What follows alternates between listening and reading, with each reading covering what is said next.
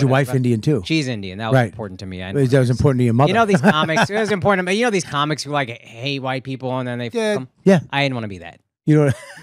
If I'm a hate white women, I'm a hate white women. Not to say there's not gorgeous white girls, but I can't be shitting on white women and then having sex with them. That's a loser shit. Right. That's what black dudes do. Yeah. And some woke brown comics. The more woke you are, the more you want to f white people. This is male, female, crosses genders. I just didn't want to be hypocritical at all. Right. And I always thought I want to pass my culture on to my kids, and the best way of doing that is they don't have an alternative. Right. You know what I mean? Yeah. Listen to me right now. I talk about it all the time. People get sick of me. Guys, it's time to get the best t-shirt. I'm wearing it right now. I'm wearing the underwear. I'm usually full True Classics. The t-shirt, I'm telling you right now, not everybody has a Brad Pitt Fight Club body. Most of us are just regular dudes. But here's the thing with this. I don't know why they figured it out and other people haven't. It's the best t-shirt ever made. It's tight up top and it has a little loose down the bottom. So when you raise your hand up or you go to pick something up or you're in the Walmart or wherever, your stomach and your side fat doesn't hang out and it's not sticking to you. See, oh, I remember my old t-shirts. You could see my belly button hernia through them. It was disgusting. True Classics has figured it out. All their shirts are made to accentuate the places the eye goes to first. Tighter in the arms and chest, but with the perfect amount of room in your midsection. The best part is that True Classics sells their premium products in packs to help you save. Get started with a 2 or 3 pack of t-shirts today and feel the difference for yourself. I wear them all the time. They have activewear, I have the hoodies, the sweatpants, the workout gear. A lot of times I'm in full True Classics head to toe. If they made a sneaker, I'd wear it. If they made socks, I'd wear it. That's the only thing. No matter what your schedule, you want to feel and look your best, this is what you got to do. True Classics even has 100% perfect fit guarantee. Did you hear what I said? 100% perfect fit guarantee and super easy to return. Okay, so you got nothing to lose. So if you're ready to upgrade your closet, shop now with my exclusive link at trueclassic.com/dude, D-U-D-E, and save up to 25% off your first order. Please support the show and tell them we sent you. No matter how you move, make 2024 your most comfortable year yet with True Classics. trueclassics.com/dude. Yeah, baby. We're starting the podcast right now. We're back. You know what, dude? Live. Welcome, everybody, to the show. YKWD. I started a social media and podcasting. The fact. The YKWD podcast. YKWD's back again. Old school, back in the day, where it all started, before them all. YKWD. This podcast is so fun and crazy. It has no rules. Shut up. You're ruining this. Where's the bandana, man? I'm sorry. It's a comedy podcast. This isn't NPR. That's what this podcast does. Is there any better show? This is the original.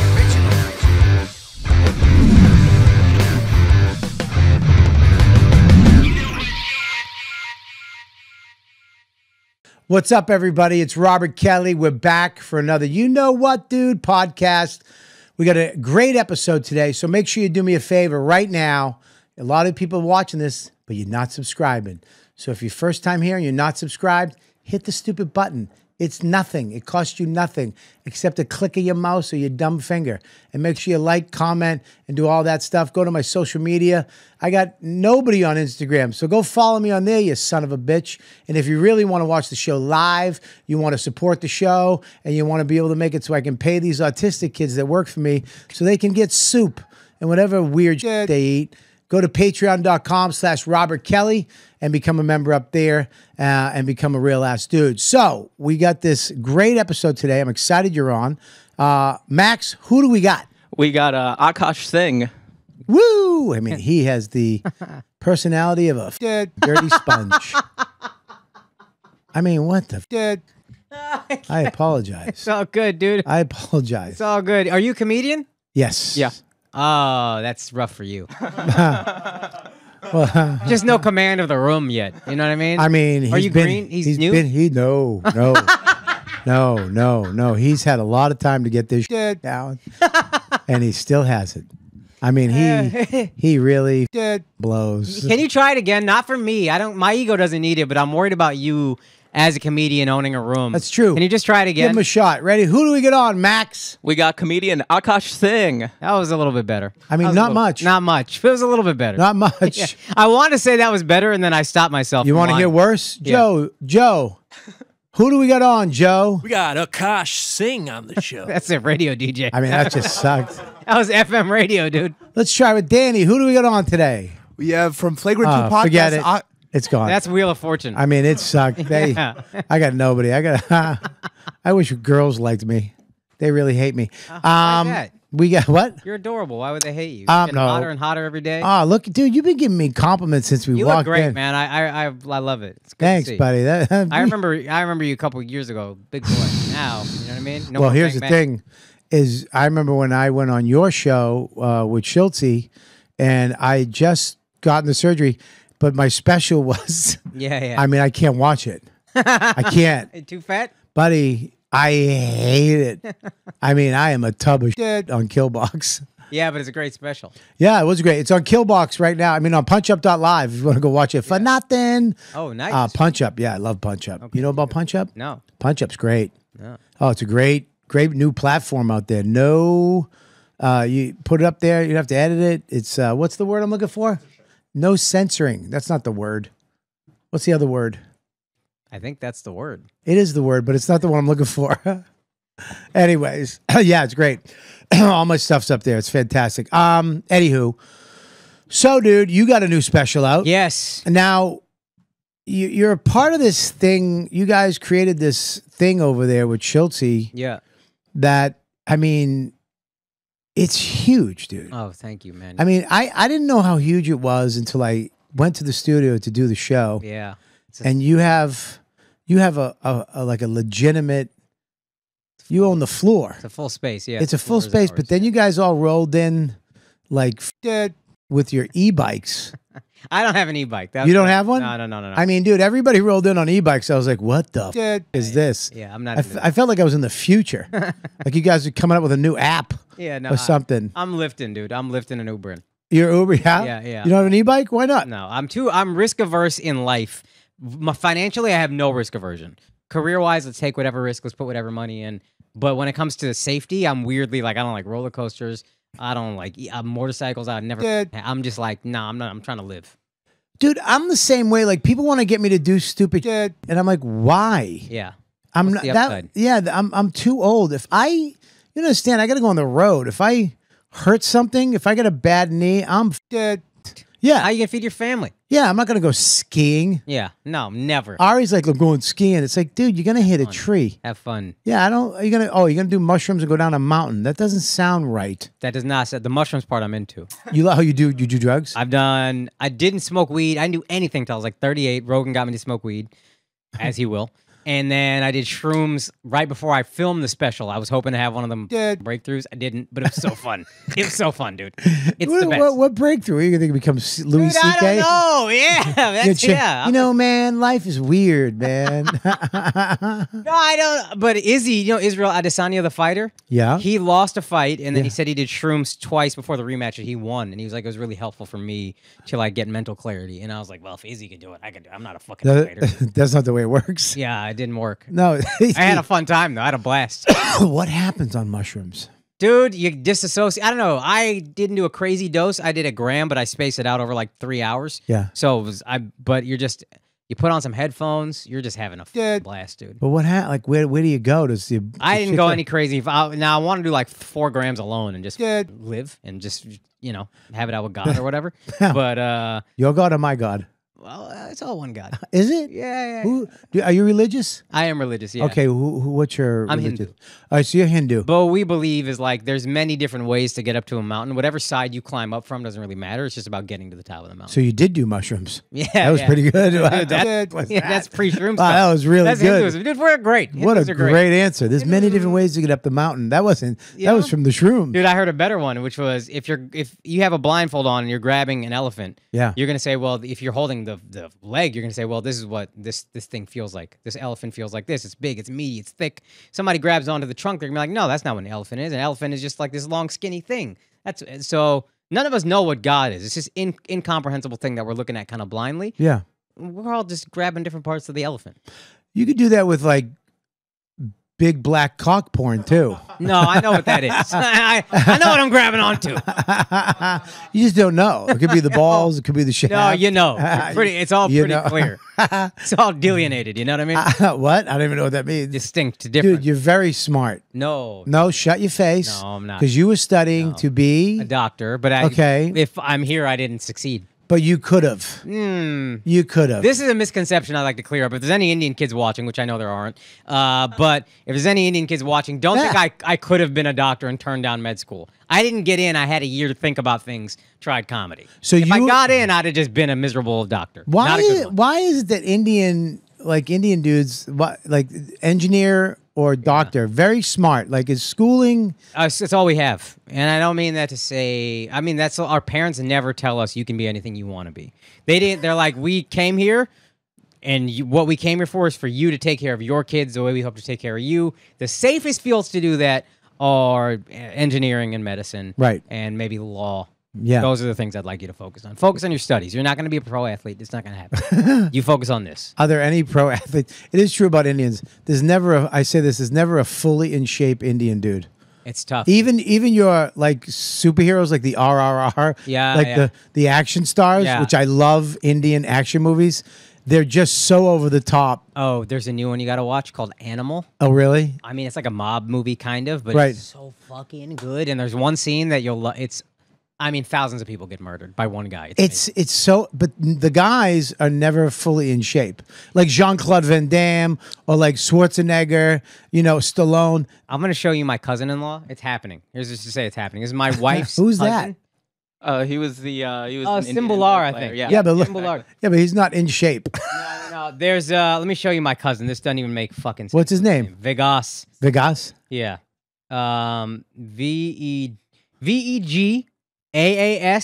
VEGAS.23. I mean, just take any picture you want. This guy's obviously it's not my genetics. My wife's in good dude. shape. I mean, it's fucking crazy. Can I just say something? This is the only in shape Indian guy I've ever seen in my life. Nuts. I mean, this It's guy's happening more. It's nuts. getting a little more money. We have a little more access to nutrition, etc. Wow. But yeah, this is starting to happen now. I mean, he's ridiculous. Crazy, right? He's got, he's got the six pack. You got it all. He's got it all, and he's got the Bulge, nice bulge. No, I wasn't going to say that. I mean, okay, well, he's your cousin. I don't know how it goes over there. He's got My cousin. What? I can still fuck him. What? That's fucking. My wife is okay with it. You I said can it. fuck I this didn't. guy. I would fuck him. Yeah. He's got the thing on top. What's that called? Oh, the turban. The turban. Yeah, I didn't want to say Buckety, it. yeah. I didn't want to get canceled. Yeah. Now, what is the turban? What is that? So I think the idea. My wife is Sikh. I'm Hindu. But my wife Sikh. Yeah. And it's essentially, I think the idea of Sikhi was three things that they wanted. They wanted no more casteism. Casteism had kind of taken a lot of hold in Hinduism. Yeah. So they wanted to eliminate that. There was a lot of gender inequality they wanted to eliminate, and they wanted to write something in a language, a religious text that everybody could read, not just the rich people, the high caste people. Right. And also the turban was a crown back. Oh no, really? Back then, so they were like, every man gets to wear this Because so you're it's a like king. an equality thing. Yeah, we're all kings. Yeah, this So- guy's not. Look at him, dude. Look at the one on the right, the way over to the right. Yeah. You Watch, see he won't go to the right. I said I'll to the get- right. I went to the right. He goes to the middle. Now he goes to the right. that? Go, "Wah." Wow, man. Is that the only in shape Indian guy on earth? Dude, there's a couple out there, but this one, Wow. this one might be number one. He's This guy's nuts. crazy. I'm gonna say this. Not much packing. Come on, dude, don't hate on the bulge. That's a solid bulge. That's not a solid bulge. I mean, But he probably tucked the balls. That's just hang. I don't know, dude. That's straight hang time. He's got to get a little fluff in there or something. I wouldn't take that photo unless I fluffed it up a little bit. Can't believe you clicked on it. I mean, dude, I'm looking right at it. It's white. Yeah, I mean, it's a bullseye right God, there. dude, look. He's probably a grower too, not a shower. Yeah, You gotta me think too. about I'm a grower, not a shower. Who am I kidding? You got to push a lot of chub foot fat back to get mine. it. Hey, you know what I quote you on all the time is I'm on. What do you say? I'm on my fifth fat or my fourth fat? Six fat. Sixth fat. There Yeah. it is. I always quote people on that. Oh, I always six tell fat? people that. Yeah. Let me ask you a question about your religion here too, right? Yeah. I find it interesting, but like an Indian wedding, I don't want to ever become friends with an Indian fully because I don't want you to invite me to your wedding. Yeah, because it's like a 3-day event. Fun. It looks fun. It's so fun. It is fun, but it's like 3 days, right? 7. How many days? In India, I've heard 7. I haven't been to a full Indian 7-day thing. I've never been to that. In America, typically 2 days. It's too much. 2 days is nothing. It's light work. I we have hate, Friday and a Saturday, and it's done 3 events. I hate weddings. I hate the whole thing. Why would you hate a wedding? Because it's, first of all, I'll tell you why. It's like, you know, they pretend like they're the motherfuckers for the day. Like she's a princess. She's not. Yeah. She was at a fucking. They paid all the money for you to be there, so no, you didn't, because you got to give them money back. You got to give them an envelope. Let me tell you something. A wedding is a net loss. It's a net loss. It's a massive net loss. I got to fucking lose a day, a weekend. No, for us, for the people throwing the wedding. For you, I lost money on my. But wedding I lost money too because I got to go there. I got to give you money. Right, for your day. So I'm paying for my food. Basically, I'm paying to go to your wedding, right? I got to give you at least what you fed me, right? Wow. Liquor's free. Right? I don't drink. If you got any class. I don't drink. Oh yeah, you're sober, right? I don't drink. Okay. So now I'm going to a wedding all day and it's exhausting. And then you got to go to a church. What's you know exhausting about the wedding? I mean, the fucking getting dressed, getting up, going there. Then you got to go to the church. Fattest thing you've ever said. And well, you know what? You get exhausted getting dressed. I haven't been to a wedding skinny. You might have a thing. Yo, if you're like buttoning your shirt, like, oh, I'm so tired, I'm worn out. Every wedding, I have to run to Men's Warehouse and get it because I was always a different fat. Yeah. Either I lost weight and the shirt doesn't fit, or I gained weight and the shirt I thought fit didn't. But this weight loss took. I mean, this one took. Yeah. I mean, I should probably go to a wedding. Maybe I like it again. Dude, you would love it. Indian wedding is so fun. Yeah, but then you look like a troll shit on you because they throw the stuff at you. No, that's right? holy. That already happened. It's a holiday. Oh, that happened? Indian weddings, we're just partying, we're getting drunk, we're having fun. Okay. So if you get married, you're going to invite me? I did get married. Oh, you're done. If I'd known you, I would have invited you. Oh, that I didn't know you. I'm not past you. How long you been married? I've been married 2.5 years. Oh, congratulations. Hey, thanks. Are you in love? Yeah, I'm so. Yeah, in love. you're so in love. Yeah, best. You gonna have kids? I want to. I love kids. But not now. I'm ready. If it happens, it happens. Really? Yeah, I don't want to put a lot of pressure on my wife, so we're not like being super. Is your wife Indian too? She's Indian. That was important to me. That was important to your mother. You know these comics. It was important to me. You know these comics who like hate white people and then they fuck them. Yeah. I didn't want to be that. You know. If I'm a hate white women, I'm a hate white women. Not to say there's not gorgeous white girls, but I can't be shitting on white women and then having sex with them. That's loser shit. Right. That's what black dudes do. Yeah. And some woke brown comics. The more woke you are, the more you want to fuck white people. This is male, female, crosses genders. I just didn't want to be hypocritical at all. Right. And I always thought I want to pass my culture on to my kids, and the best way of doing that is if they don't have an alternative. Right. You know what I mean? Yeah. Do you go to church? No. I don't. I go to the temple if I go, and I don't go enough. How long is church? Called the Mandir, Hindu temple. It's a Mandir? Yeah, Mandir. Okay. And yeah, you just go. It's pretty casual, laid back for Hindus, at least in North India where I'm from. Yeah. My wife, they call it the Gurdwara, which is the Sikh temple, and that's a much more structured thing. She wants to go every week. I don't necessarily. I'm traveling a lot. Right. But we went this Sunday. We'll go next Sunday. You go. They feed you at the end. How long? I like that. Good. I like that. You're gonna take your shoes off? Yeah, shoes off. Out in the front? No, inside. Inside. There's a men's area and a women's area. I like in that. The Hindu temple typically. So you sit on either side? Yeah. Men have to sit together? Yeah, I just had enough. So Oh, I love my wife, but I don't love the spaces now. I like that. I usually go. See, I'm Catholic. So you just go in. A lot of kneeling. That's tiring. Well, here's the thing with kneeling. I like it. You get a little break. You pretend you're praying, but you're really not. You know, and then you got to go up for the body of Christ. Yeah. You get a body of who? We just get. It's called prasad. Prasad, I think they say, but yeah, it's just like I don't know how to. It's just like a sweet thing, and then at the end they feed you afterward also. So you have to hang out. So how long is the service? That's a few. Depending on when you get there, couple hours. But you get a meal. You guys do everything too long. Well, how long is Catholic service? That's long. 45 minutes. He comes in, does a couple things. You get up, you kneel, and then he does the body of Christ. In the temple, in and out. No food necessarily. You got to pay for it, but the Hindu temple, in and out. In and out. How long? 5 minutes if you want. 10 minutes. Really? Yeah, you go. There's no service as far as I know. They might do an arti at the end, which is that's a few minutes. That's one song. Hang on 1 second. Can you go yell at that guy? I mean, this is doing a podcast. I mean, you have a real studio. You don't have this. You guys don't have this soundproofed? No. This is a guy's apartment. This is Noam's apartment. When they restructure, are they going to soundproof? I don't think you can on that. There's a fucking douchebag out front who left his stupid. I mean, guys, go fight somebody for me. Go use your autism power all the time. Yeah. All the time. We do one during the day. It's usually trucks backing up, delivering. Beep, beep. Dude, that's so funny. Well, yeah, I think that's good that a lot of comics don't believe in anything. Yeah. And I think that sucks. It's loser shit. I just think that any religion, I don't care what it is, even if you have it in you, that you're giving your kid and you have some moral compass. Yeah. Right? Yeah. Where it's like, don't hurt people, be nice. Yes. Treat people the right way.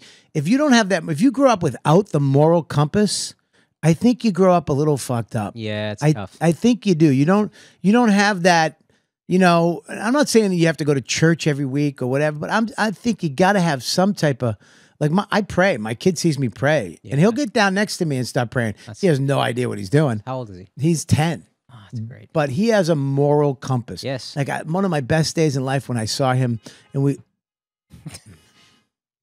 Yo, the timing was so good. Same guy. Hang on, I'm praying. One of my best days in life. I'm praying to my God right now. Whoa!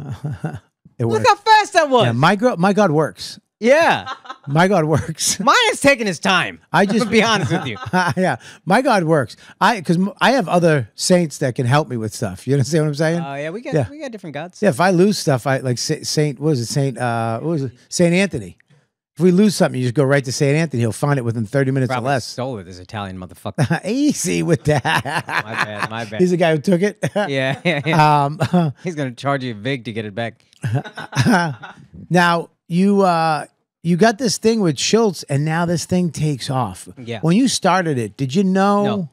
I knew I had chemistry with Andrew. That was all I knew. Yeah. I don't know much, but I just know when I have chemistry with somebody. And Andrew and I have been good friends for years. Yeah. And I remember he started a podcast with Charlemagne, Brilliant Idiots, in like 2012 or whatever it was. Yeah. And I remember I told him when he said, I'm going to start a podcast with Charlemagne, I said, this is the only time I've ever been jealous of you. Yeah. And he had already done it. But I was like, I just knew how good it would be. Yeah. And in the back of my mind, I didn't want to say this out loud because I didn't want him to feel obligated to do anything. But it was like, I think if we had a pod, it could do really well. Yeah. And then 2016, 2017, we started talking about doing our own. He started kind of wanting to do his own podcast as well. He and I were talking, and then we started 2017. And I thought it could be big enough, but I had no idea what this thing was going to become. Right. And again, I thought it could pay bills. I thought it could pay well. I thought it could help with my profile. But it's become such a thing that I'm like, this is wild. This is crazy.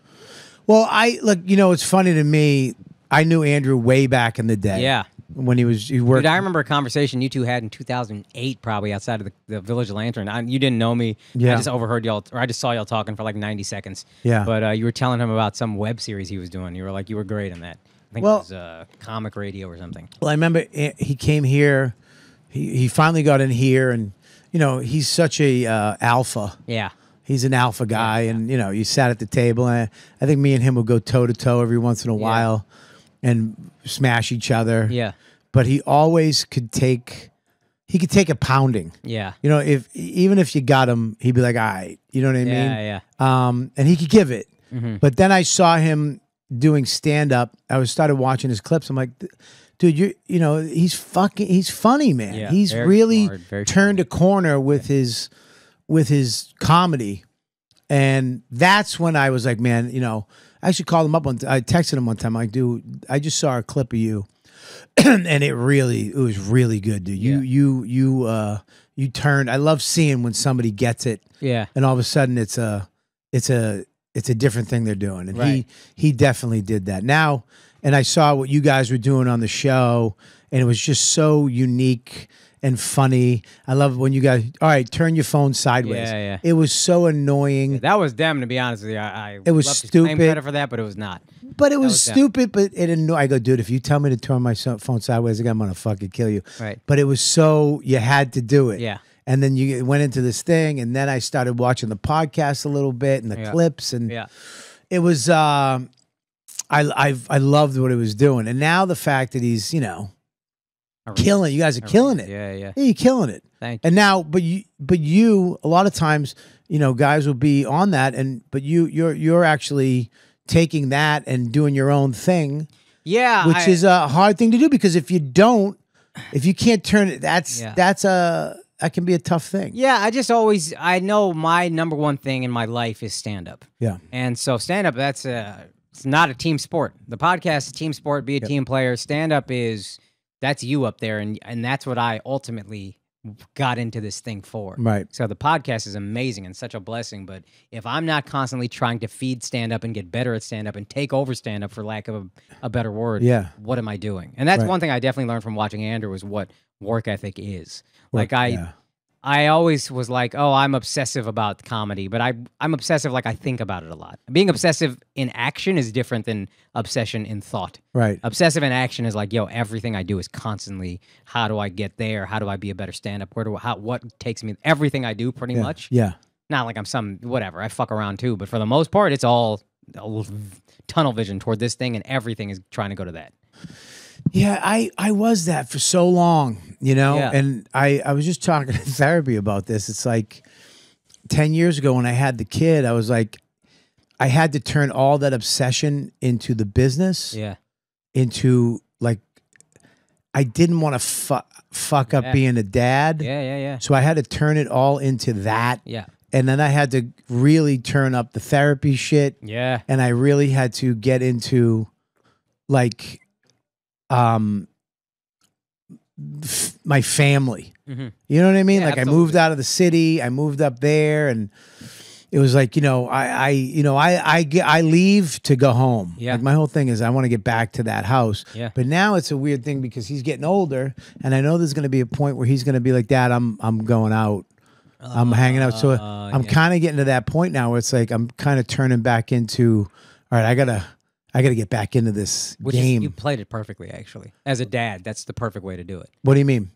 You spent formative years with your son. Yeah. You're very involved in his life. Yeah. You took a little step back from stand-up. You're still in it. Yep. But you weren't as obsessive. And now when he doesn't quite need you as much in terms of time investment, you're putting your time towards something else. You're not sitting at home being like, where the fuck is my son? You're being very mature, I think, as a dad, and being like, okay, I want my son to have his independence, and I want to use this time to also kind of rediscover the things that I loved.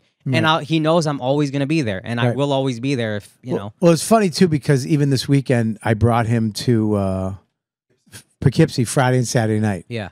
I was like, you can come with me. So, do you want to come Friday or Saturday? He goes, both. Oh, that's awesome. So I took him up. Yeah, it's awesome, but Max and Joe, my kid's me. Yeah. He's 10. Same shoes. The kid's going to be a monster. He's got his wife's blood in him. So he's going to be 6-something. He's a big kid, right? Wow. Yeah. He's a big kid. So he's up there with them, and I'm like, okay, guys, I'm going to go on stage. You watch him. Halfway through, he's on stage. He comes up on stage with me. I'm like, guys, what are you doing? And he's like, what's up? And I'm like, Joe. He goes, I tried. I'm like, tried what? You're an adult. Tell him no. He goes, I did. And then these two fucking beta males. He's fucking. So the second show, I go, listen, you gotta watch him. Don't let him, you know what I mean, come in. I don't want him to see my act. Yeah. So halfway through we're doing my thing, he actually made a disguise. He got sunglasses, made a mustache, That's adorable. and sat second row for the rest of my show. And then at the end of the show, he comes on stage with his disguise.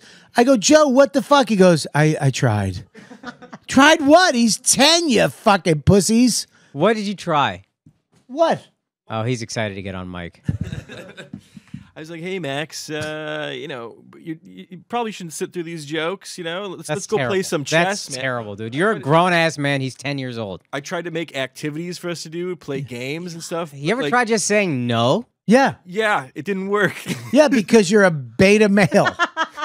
Tell him you're going to take his phone away. Did you want me to tape him to the? Yeah, maybe fucking physically grab him and go, I said no, you pussies. You two You assholes. didn't tell me I could physically touch him. You can hit my kid. I give you permission to fucking hit him. That changes everything. I mean, dude, God. first of all, he's been studying with Igor Gracie for 3 years. don't hit him because he'll choke you out. Last thing I want to do is see Joe Russell passed out in the back because my son tapped him. He tried to leg sweep me. I fucking love my kid. Yeah. I love it. I love that he tried to leg sweep this fucking spaghetti. I mean, what if you just got decked in the face? Would you be like, that's what you can't leg sweep a human being? I fucking, God bless you. That's the Boston in you. Yeah, okay, fair enough. Yeah, but it's funny that, that's coming back into play now. But I see that with you guys, that you're look at, man, you're on a mission to do this, and you got your special now. This special's with who? Is this you just shot it? Shot it myself, put it out myself. Prize Picks Shouts, they helped me with we did a sponsorship. Yeah, and that's the only reason I could make my money back on this because YouTube doesn't pay what it costs to put out a special. Right. Yeah, I know. So we're doing that. It's 1.5 million on YouTube. I put it on X. It's at 1.6 there, which is cool. Yeah. But the YouTube views I was heavily focused on, and they're starting to plateau a bit in terms of growth. Yeah. And I'm already just fucking sinking in depressive spirals about how I pick it back up. You should put it on, you should throw it on punchup.live. Do it on punchup. You know why? Because they pay you? No, they don't pay you. But I'll tell you, but they do pay you in a certain way because you get emails. Oh. So everybody that goes to watch it over there, you can add a little something extra or maybe a little part that you cut out. And people go over there and they just, all they gotta do is give your email and then you see. That's amazing, dude. You must be getting a dozen emails from this. I got actually 22. Okay. No, I got thousands. Really? Dude, I took Killbox off of Louis' site, put it on PunchUp. Yeah. I got thousands of emails of fans. That's amazing. And instead of YouTube getting them, instead of Instagram getting them, I know where they're from, their age, their gender. I know, dude, I have fans in fucking Minneapolis. I have Houston, Dallas, places I've never been. I can see I have all these fans, and I can. All right, I'm gonna go there. Then here's the thing: I can send an email. I can be like, look, man, I'm coming out, and it goes right to their email, and they show up. So it's actually for me a cool place to because you get the data. The data's you get the data. You know that the data's big. It's big, man. Yeah. But anyways, we got a little of your special. Can we check that out? Let's check it out. Of course, dude. Of course. All right, here it is. Ready? And it's on YouTube right now. Yeah. You want your headphones? Yeah. Put the headphones on. The first minute might get flagged because there's a song that I had to get cleared or whatever. Yeah. So leave it mute. Maybe the first minute is just a dance. Can you over a rap song? Can we sing the song? I think rap. It is? It's it's an Indian dance over a hip hop song from that Mexican OT, who's a phenomenal rapper from Texas. Really? But I'm from Texas and I'm Indian, so I filmed it in Houston. So yo, this is the move. Can we play 2 seconds of it? No. Yeah, maybe. You guys might play a little bit. YouTube rules. I mean, you could just play it and mute it. I mean, yeah, it's almost over anyway as they try to figure out the sound. I played it for a sec. Okay. But yeah, then, I thought you might have a bit in mind that you wanted, but you're just playing the full hour 18? That is probably one of the gayest things I've ever seen. I mean, what the fuck is going on? Wow, that is the fucking just gay. No one told you that was gay. I mean, whoa, wee. What the fuck, man? We get it. You're Indian. What the fuck? Oh my god! Oh, that's so funny. Oh my god! I'm kidding. Let me see I want to see you walk out. What do you walk out? Here we go. There you go. Oh. All right. Look at you, dude. That's fucking great. Now. Yeah. Wow. There you go. All right. Look at everybody standing. Look at that, dude. Good for you. Hey, thank you, man. Thank you. Wow. You look fantastic. They loved the intro. That's why they stood. Yeah, they should. But was it Indian people? Now, do you? A lot of Indians, but not enough. Well, I'm serious. I'm saying that somewhat jokingly, but there's a weird thing with Indians where at some point they kind of align and they go, at least in America, they're like, oh, that's our guy? Okay. Yeah. And usually it takes other people validating you. Like if I had a Netflix credit or a big Netflix credit, or I remember Aziz Indians didn't really fuck with Aziz like that heavily. But then when he did those late night appearances, all of a sudden Indians en masse were going to his show. Right. Hassan with he had the YouTube or the Netflix special, then that show on Netflix, and then all of a sudden Russell Peters. 30,000 tickets on. Yeah. Now Russell kind of did it organically, but since then nobody has done it organically. Right. Usually we need somebody else to validate you, and then we're like, oh, you guys like him? Okay, we're in. Netflix says he's funny. Okay, we're in, and then you're out of here. Right. But it weirdly takes. That was the biggest risk I thought putting it on YouTube is I might not get me the Indian fans that I want because they need external validation. Really? I think that's a big reason we want degrees. Like if you ask Indians parents, would you rather your son make $130,000 a year and be a Harvard graduate or $180,000 a year and be a 4-year whatever? They'd be like Harvard, not even a question. If you said $200,000 a year from a community college, they'd probably say $130,000 from Harvard. Because of the Harvard, you're validated. You're validated. So that's so I have Indian fans for sure. Right. But there's a tipping point where the shows will become very Indian. Like you will probably be uncomfortable, and I will love that time. Can I be honest with you, dude? Yeah. I got a lot of Indian fans from doing Louis. Really? When I was on Louis, the Bang Bang stuff. Yeah, I mean, those were great scenes. I had so many Indian fans from that show. A lot of Indian people like Louis' show, and I love Indian. They're great audiences. We're not easily offended. No, they're not offended. They Smart. love to laugh. Yeah. They're fucking smart. Yeah. I always said this, you need a people. Yeah. If you can get a people, yeah. I don't have a people. Like, I'm not Italian enough to go, good. Yeah. You know what I mean? I'm not white enough to be like, Are you full white? That's, for an Irish guy, you'd that sounds like you called me the N-word right there for some reason. Is that what Indian people call it? You full white? No, you look mixed because you're too dark to be I'm Catholic. Irish Italian. Irish Italian. There it is. So the mix don't fight. There's no mix. That's a strong mix too. That's like there's no like the controversial mix back there. the mix like the fucking Irish Italian Irish not people. supposed to fuck each other, right? No, they fuck a lot. Oh, really? Oh, in Boston, that's usually what fucks. Wow. Oh yeah, and the Italians, I don't have the Italians. I don't have the mix. Yeah. The whites, the white. I don't have a people. Yeah. Like I want a people. Yeah. I just don't know who to go after. Yeah. Like I wish I had that thing that I could. This is what I'm going to do, but I don't. I guess if it's anything, it's blue collar. Like if you see my show, it's just me. Yeah, that's fire. Blue collar's fire, actually. Let me tell you audiences. something. Blue collar's the best. Yeah. Yeah, I love looking out and just seeing a guy in a dirty fucking plumbing hoodie from his company. His union hat on. Yeah, his just tired wife. He loves you. At the end, you want a picture? No, I'll take it for him. But yeah, I guess, and it's weird because now that like I'm doing the bonfire with Jay, I have these younger fans that are coming out from that, which I love. I love seeing a bunch of dudes. Right. But my fans, I have like this swath of fans because, dude, I came up with Dane. Yeah. And Dane was doing it.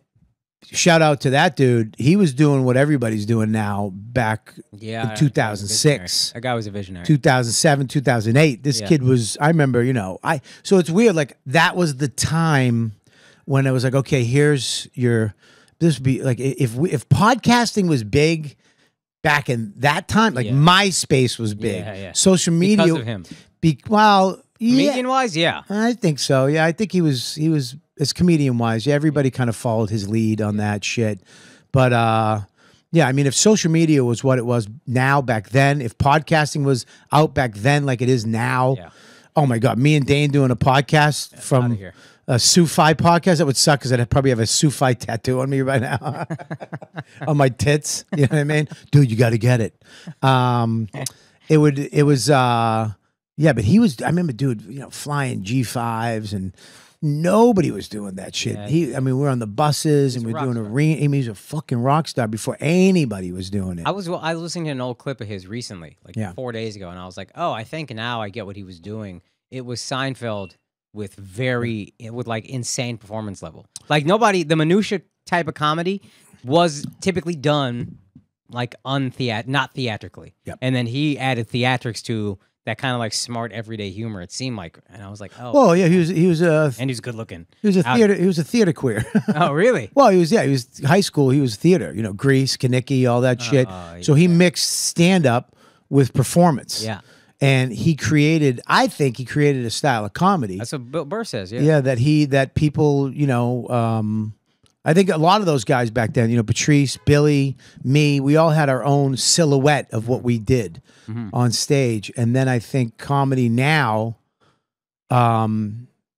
is variations of that. Yeah. You know, where, you know, it's hard to stand out now. So if you have your thing, it's pretty goddamn big that you push through that and silhouetted yourself on that. But Dane, I remember doing those tours, and I mean, dude, just crazy shit. And you know, like I said, there was a time where it was like, all right, do I keep doing this or do I go and try to get a family? Yeah. And I went and tried to get a family, and all of a sudden this shit blew up. Yeah. And now it's just podcasting is, I mean, it's crazy. Yeah. Everybody in them, I mean, there's regular people have podcasts. So many losers have podcasts. It's unbelievable.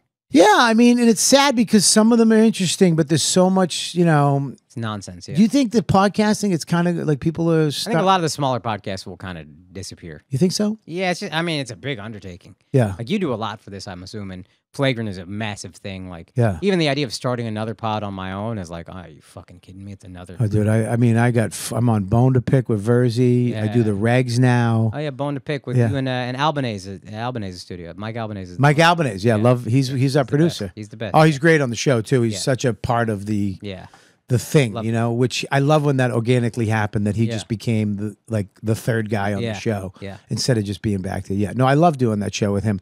Virgie's the best, you know. Sweetest guy. He's a great guy. I mean, not the best, but no, I'm kidding. He's what the fuck you mean, dude? What the fuck was that? Oh, you're one of those? All right, relax, Verzi. But podcasting is, I feel like now it's like hit its limit. Like what new? Yeah. What? There's nothing new anymore. Yeah, it's not. Right? Yeah. I mean, what's out there is what's out there. Yeah. And you know, there'll be some new ones that pop up, but it won't be that. The bubble is kind of, the run is over of new hot pods. I think. Yeah. Some shit will get through for sure, but I think it hit its kind of apex in terms of like its apex. Yeah. I wonder what the next thing's going to be. I wonder what that thing is going to be in comedy, because comics. I mean, bro, listen, man. More comics are playing the Garden. I mean, it's like music. I think the industry replaced music. It might have with stand up, because I mean, it's one dude, two dudes, three dudes. You don't need a whole fucking band. You don't need a lighting. You need a microphone. You need a stage. Here's what I'll also say: we're never going to be as cool as musicians, but going to a concert is almost never as good as listening to the album. Going to a comedy show is almost always better than watching it online. 100%. So that is definitely in our favor. Comedy will never penetrate your soul the way music will. Like music, it's like I've heard, maybe it was Andrew said, it's like a virus where it just like takes over. You can't stop it. It's all you think about, that song stuck in your head all day. Comedy will never be that, but it will always be better live than it will on TV, and music is almost always the opposite. Very few people go, oh, that guy's concert is better than his album. Yeah. Or whatever they're calling it now. Yeah, 100%. And I think, you know, like I say, come see me live. Yeah. You know, you can watch my special. Just come to my fucking show. Come see me live. You know, the energy in a room is totally different than watching. You watch my special, but there's something, I don't know, it's weird. It doesn't translate as much as it does when you're in that room. Us sharing that energy, and comedy clubs in particular, and I've never headlined a theater, but like when you can see the guy, when we all feel the guy in the small space that I'm talking to, crowd work wise especially, it's just there's a tension there that we all feel, that we all share. In a theater, the room can get so big that tension's not really there. Right. Like doing crowd work, if I'm doing MSG, God willing, one day I'll headline MSG, but if I'm doing crowd work with someone there's no real tension from the guy in the upper deck looking at this guy. Right. But in a is that your goal to do like big? Oh yeah, I want to be the best ever, and that was something I was really uncomfortable saying for a long time. Probably 2-3 years ago. That made me uncomfortable. Yeah, because I'm doing it too. Yeah, yeah. Everybody, and it's really vulnerable to say out because you might fail. You're putting something out there that's incredibly hard to do, possibly impossible. Because like, who's the best ever? We're all gonna have our own answers. See, I would say Patrice or Chappelle. That'd be mine. Patrice is dead. Patrice is dead. So, But so you can't the really. greatest ever, you know. No, prior. no, Patrice. I'm Or- kidding. Yeah, Patrice. but it's Chappelle. I love every time prior. somebody brings Patrice's name. He's dead. Yeah. Let it go. That was always Andrew. Die. I know. But that'd be funny if Patrice if he did live and his next album sucked. Yeah. Oh, yeah. But that's the thing, Mr. P. You're listening to that album, and you're like, oh, he's still getting better, which is insane. I tell you, man. I brought they had the Kings of Comedy on in my cigar lounge. I've said this before, and I was like, all right. Yeah. I go put on Patrice. Whole room of white fucking blue collar dudes smoking cigars, losing it. Yeah. Seconds in, Yeah. just losing it. Yeah. Yeah. It's like that's his hat right there. Get the fuck. Oh wow, that's amazing. Yeah. Oh, that's amazing. Yeah, that's his hat. He wore that hat. Yeah, Yeah, but to say I want to be the greatest ever, we all kind of secretly want it, but saying it out loud puts it out there. This thing that I'm probably gonna fail at. But you got to be okay with being like, yeah, that's cool. Y'all think I fail, but if I go for that and I land anywhere near it, I'm gonna die very happily. I don't know. I look at comedy like I just want to be good. I want to be great. I want to be, when I'm brought up, oh, Bobby's fucking great. Yeah. I'm cool, because, like I look, do I want to play MSG? Do I want to have to go on a tour and do a bunch of shit? I don't know. I mean, I don't know if I like doing stand up. I love doing theaters. I'm not saying, I don't know. Like that thing that maybe I had back when Dane was doing, like I'll be here someday. Yeah. I don't know if that's in me anymore. That's probably having a family change that for you. I'll tell you what grew it for me. I didn't headline. I didn't have an agent until 2019, and I started comedy in 2007. Yeah. And I would only do these 15-minute spots. I never got the industry heat. I never had anything. I was on a couple shows on MTV. Still, agents would look at me and be like, nah, I don't, for whatever reason. Yep. Any showcase I did, nah, never went far. So I would only get 15-minute spots in the city whenever I got them. I wasn't at the cellar. And I would look at guys and I'd be like, dude, I don't know if I can do what they can do. Yeah. And then when I finally got to start headlining and doing hours, the growth I felt, I was like, oh, it's not a matter of if I can. And even after COVID, 2021 was when I finally really got out on the road. Yeah. And I'm 14 years deep at that point. I'm growing so much, doing 45-minute sets a night. And I'm like, oh, those guys that I thought, I don't know if I can do what they can, it wasn't a matter of talent. It was a matter of reps. And now I felt like all of a sudden that guy seems catchable. And then in my mind, I'm like, I think I got there. And I think I can keep going and keep going. And now that I've grown so much in the past 2+ years, now nothing seems impossible to me. Now it's all attainable. Well, here's I can the thing. Go get it. I mean, that I believe in positive thinking. I believe in, I believe in affirmations. I believe in all that manifestation and stuff like that. I really do. If there's anything I believe in that stuff. But, I know that if I'm such an emotional, I remember the first time I headlined a theater in Boston and it was the Wilbur. Yeah. And it was the first time that I did that theater and I sold it out and I came out and I did my show and I killed. And at the end of it, I got all emotional. Yeah. And I was like, I just want to thank everybody for coming here. And I want to let you guys know how much this means to me. And I heard a dude in the crowd go, oh God. I was like, thank you. Good night. And I was like, okay. It was like, you let that fucking loser affect you. Yep, dog. I did. I know, To we this all day. do that, but he was a loser. Yeah, he was a fucking that was- loser, full blown. That was my uncle. Yeah, but he's a big fucking loser. I was a family member. Big No, I'm fucking kidding. loser, It this wasn't. guy, right? Well, it did. It just, you know what I mean? It was like, okay, fucking relax. Yo, fuck that guy in his mouth forever.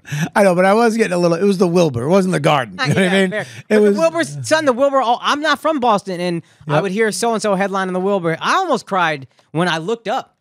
I remember the day before we go there for let's just see how this is going to go. I had another dance intro that night, but You did? Yeah. Why? Because it's the Wilbur. You brought dancers? No, there's some people from Boston hit me up and they're like, "Hey, we would love to do a thing," and I was like, "Let's do it. Let's line it up." So was it Indian dancers? Of course, dude. You got to do that. You can't have like. I always got to rep my set, dude. You know what I mean? Yeah. I got to rep my set. But I remember the day before, I'm looking up. And I'm just like, yo, this is the fucking Wilbur. I remember so-and-so headlining the Wilbur, so-and-so, like all these people. And I'm like, yo, I want to get there one day. And I got there. And that's a fucking amazing thing. So you didn't have Get it out. you couldn't have the Fly no Girls come out. You have to have Indian. It took you that long to think of Fly Girls? No, I'm just thinking that you can't ever like the dancing thing, right? Yeah. See, I give you credit because if I ever had dancers in front of me, like Irish dancers, they'd be like, "What?" They'd be like, "What the fuck is this asshole doing?" You know what I mean?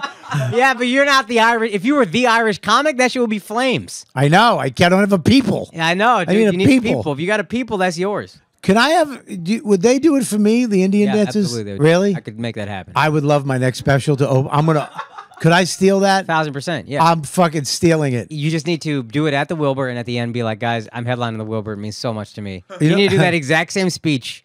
The same way. I'm gonna do the same. I'm gonna finish it, and then they're gonna come out, and then I want them to throw all that holy powder, the holy powder on me. I just want to look like a troll, fucking just me. yeah, we can do that. I can line that whole thing up. Oh, that'd be fantastic. Easy text message. Listen to me right now. I talk about it all the time. People get sick of me, guys. It's time to get the best T-shirt. I'm wearing it right now. I'm wearing the underwear. I'm usually full. True Classics. The T-shirt, I'm telling you right now, not everybody has a Brad Pitt Fight Club body. Most of us are just regular dudes. But here's the thing with this. I don't know why they figured it out and other people haven't. It's the best T-shirt ever made. It's tight up top and it has a little loose down the bottom. So when you raise your hand up or you go to pick something up or you're in the Walmart or wherever, your stomach and your side fat doesn't hang out and it's not sticking to you. See, oh, I remember my old T-shirts. You could see my belly button hernia through them. It was disgusting. True Classics has figured it out. All their shirts are made to accentuate the places the eye goes to first. Tighter in the arms and chest, but with the perfect amount of room in your midsection. The best part is that True Classics sells their premium products in packs to help you save. Get started with a 2 or 3 pack of T-shirts today and feel the difference for yourself. I wear them all the time. They have active wear, I have the hoodies, the sweatpants, the workout gear. A lot of times I'm in full True Classics head to toe. If they made a sneaker, I'd wear it.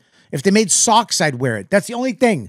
No matter what your schedule, you want to feel and look your best, this is what you got to do. True Classics even has 100% perfect fit guarantee. Did you hear what I said?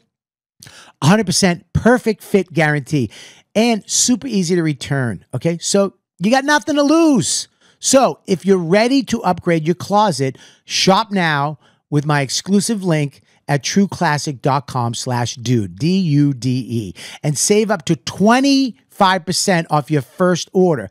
Please support the show and tell them we sent you. No matter how you move, make 2024 your most comfortable year yet with True Classics. TrueClassics.com/dude. Yeah, well, you know, it's like I always think of specials too. Where did you film your special? Houston, Texas. White Oak Music Hall. White Oak Music Hall. Now, was that mean something or was it just a place you wanted to do? Why Houston? Dude, trying to get Texas, I knew I wanted to do. Houston, I had not done this material yet. It was one of the markets I was trying to find a space that worked, and Mo Amer filmed his special there, and his sound guy does sound for Flagrant, or at least his sound guy for that special, and he was like, yo, this place is good acoustically. Yeah. So I looked at it, and then when we went there was just like lighting-wise, anything we wanted to do, we could do. It's a great space. Yeah. The owners were cool as fuck. Shouts to Juggy, so Indian guy. So like, it all kind of lined up, and also getting a venue is, when you're doing all this on your own, you have no idea what a pain in the ass every single step is until you do it. But getting a venue that wasn't too big, wasn't too small, would accommodate everything, had the lighting structure we needed, all that setup we needed. It was just like a lot. Did Andrew help you at all? He would give me advice, but I tried not to bother him too much because I knew he was, you know, at the time, I'm pretty sure I knew his wife was pregnant. Yeah. So it was like, let me not, and he did so much for me. I'm like, I try not to bother him with stuff that I think I can handle on my own. Tell you what, he's that guy. Like even my special, he loves helping. He does. Yeah. He helped me out with videos and how to do it. And he doesn't get enough credit for that. Like a lot of people, I've seen people he helped shout out other people on pods, and I'm like, what the fuck is that, dude? Really? Why would you not be? Yeah. Tell you, his special, they're going on that show with you guys. I believe, you know, that was before Rogan and Segura, and I did all the big shows.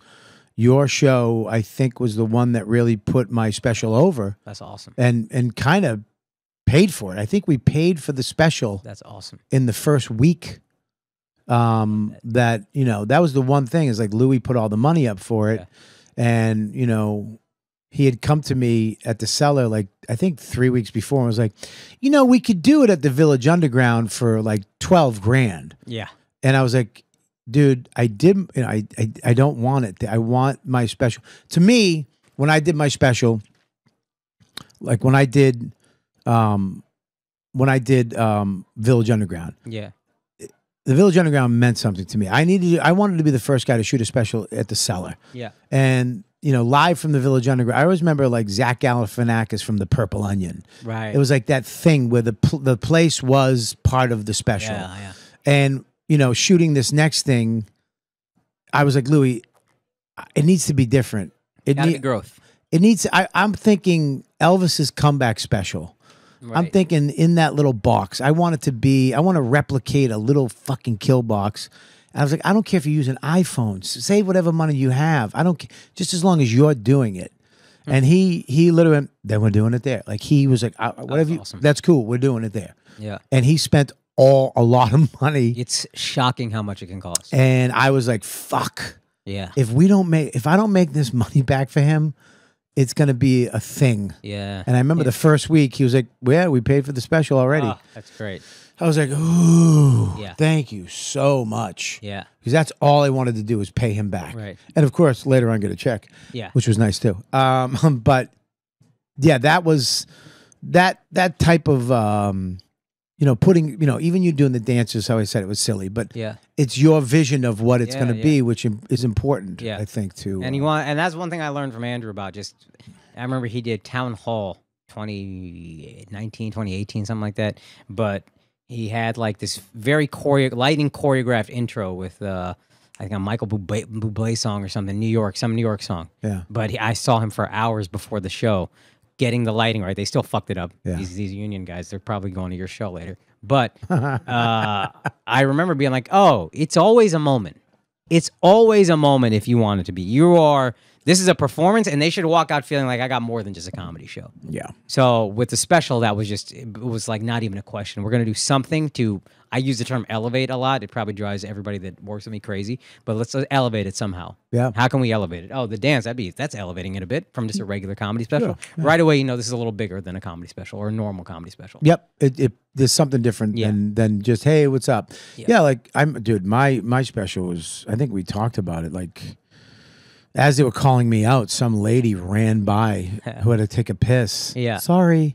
Wasn't there like a medical event? Yeah, some lady almost died. Yeah. I mean, 20 minutes into the first show, we had 2 sets. Yeah. 20 minutes into the first one, I looked down, this lady's going like this. And then she fell into her house. And then I just hear, Bobby, Bob, help. And I was like, I'm in a bit. Yeah. I'm like, what? And it help her. And I'm like, here's what you want me to do? Here's my water. Yeah, that's what the fuck you want me to do. Dude, I mean, let me tell you something. The place shut down. The lights went up. Chairs were being thrown onto the stage. I remember just being off stage by the door, just be like, it's ruined. Yeah, it's ruined. Of course. And they're dragging this lady out. And then as soon as they drag her by Louis, he went, okay, we're good. And he was like, as soon as she's gone, let's go. Yeah, what happened to her, this selfish bitch? I think the thing that we didn't take into account is we shot our special in the summer. Heat. In Tampa. Yeah. And we didn't, and they tried to do the best they could. Right. We had 400 people in there, but you know, so it was a little, if I ever shot a special in Tampa again, do it in January. Yeah. Don't do it in fucking June. Yeah, or whenever because it was too hot. Dude, people lined up. I didn't think about this. September, we filmed the special in Houston. People lined up, and I didn't do assigned seating. It's first come, first serve. So people lined up 5 hours early, just waiting in the sun, baking. So I was out there, and I was like, yo, the energy seems a little low. And the show that was Saturday, that I thought would be the best show, Saturday at 7. People have been there since 2 p.m., noon, whatever. They're tired. I didn't think about that at all. No, you got to make them cold. Yeah. Get it going. Yep.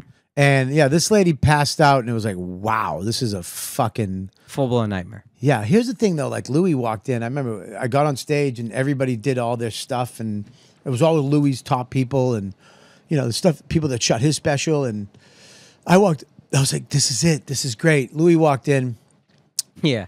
Looked at everything. Goes, change this, do that. This is wrong. Put this over here. We need 60 more people. Fill it. He's so good. Yeah. At directing. Yeah. And I was like, oh God, man, thank God. Yeah. Because if it wasn't, I mean, if it was any, I would have been like, this is fine. Yeah. And it wouldn't have been what it was. But having him do it was, I can't, it's probably means more to me than anything else. Yeah. Because he was like, you should have a special. And I thought that was fantastic. Yeah, that's fine. So here's another thing you were on too. You were on Wilding Out. Yeah. What the fuck? Who are you on with? Carlos Miller, Chico Bean, like a lot of these guys who are so huge now. I was DC Young Fly, and I was on 2 seasons, but by the 2nd season, I was kind of not into the whole thing. The thing that I didn't love about the show was like for 4 weeks, they'll do this like boot camp where you go every day for 8 hours a day, and they just fucking drill you to death. And the thing I mean, drill you with what? Hey, play this game. Sing a song. You got to do this song about this. Here's the topic. All of y'all go. You'll divide us into 4 groups or whatever. And the thing that really, that is all like sucks, but it's work fine. But the thing that annoyed me, and still annoys me, is the way they would like kind of. The guy who ran it, he really enjoyed the power of like deciding how many episodes everybody got. Yeah. And he would say shit like, "Hey, everybody line up to play this game." And then people would be talking, and he'd be like, I guess some of y'all don't want episodes. I guess some of y'all don't want to be on episode. And I'm just like, I'm a fucking 30-year-old He was man. a white guy? No, black dude. I know. Big black dude. I know. Y'all. Or I was also like, he's a big guy. Why does he have this little Napoleon complex when he's got some power? You're a big fucking guy. You shouldn't be so insecure. Yeah. But I just hated lording that over my head, and that whole like 4 weeks of just like constantly fucking with your confidence and all that. Like, I'm a stand-up. Let me go. When the lights are on, I'll be fine. Yep. Trust me. Yeah.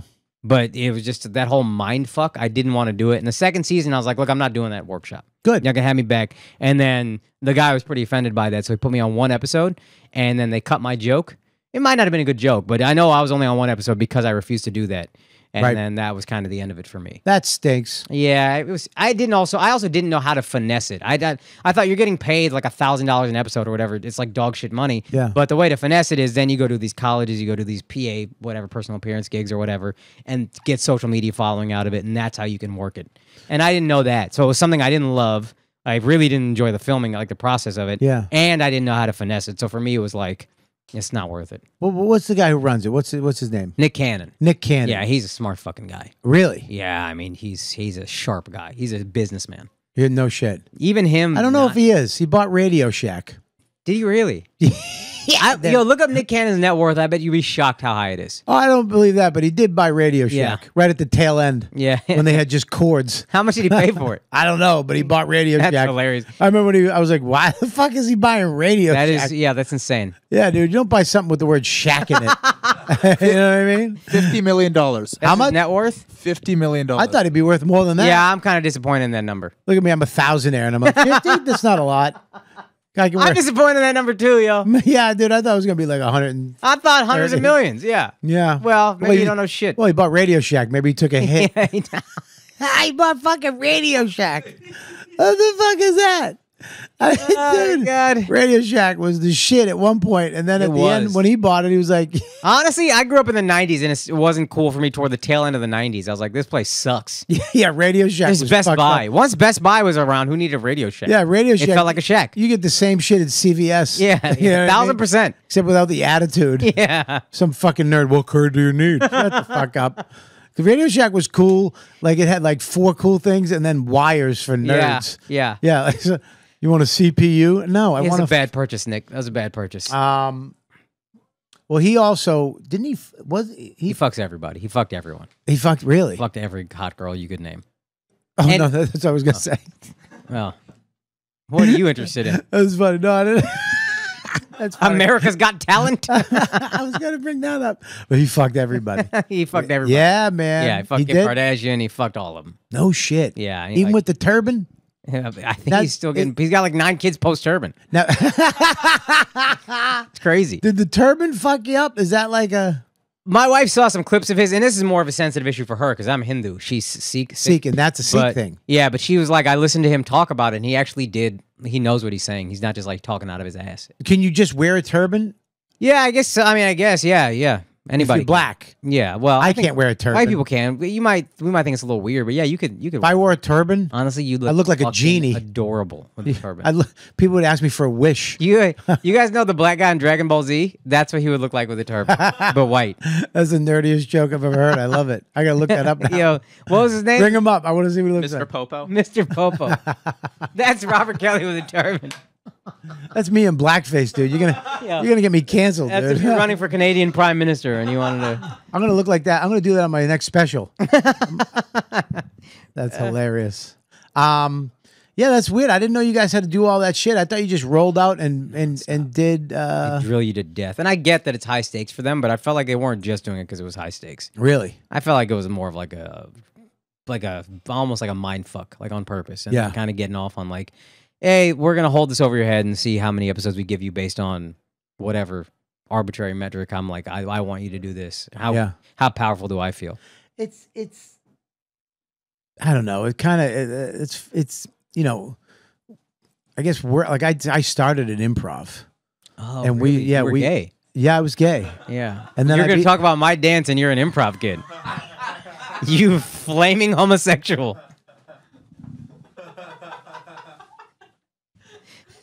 Hey, Robert, zip, zap, zap.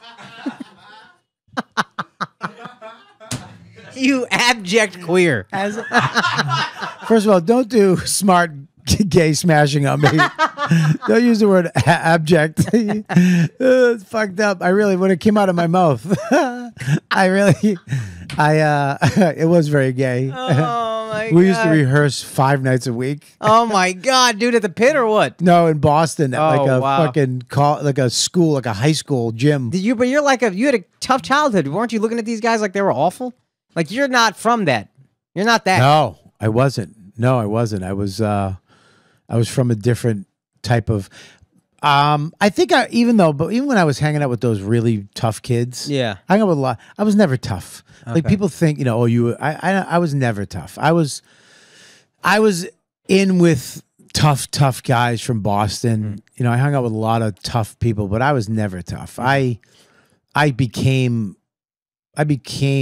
tough, Okay. but not really. I just always wanted to be silly. Yeah. Even when I got arrested, when I went to jail, I was always making people laugh. I wasn't the guy, fuck you and fuck that. And yeah, I never had that really in me. I kind of had to live that life with them because I was like, they would beat people up and I would feel bad. Yeah. Like I remember one time, like we were hanging out. Somerville was the next town over, which was, all Irish, trash Irish. Now Somerville is like, it's like Brooklyn now. But back when I grew up, it was a violent town. Somerville projects, the Somerville, all the parks, we used to hang out in parks, and I hung out at the Italian park over in South Medford, and we would venture over to Somerville. I remember one day we went over there and there was these Somerville kids playing wiffle ball.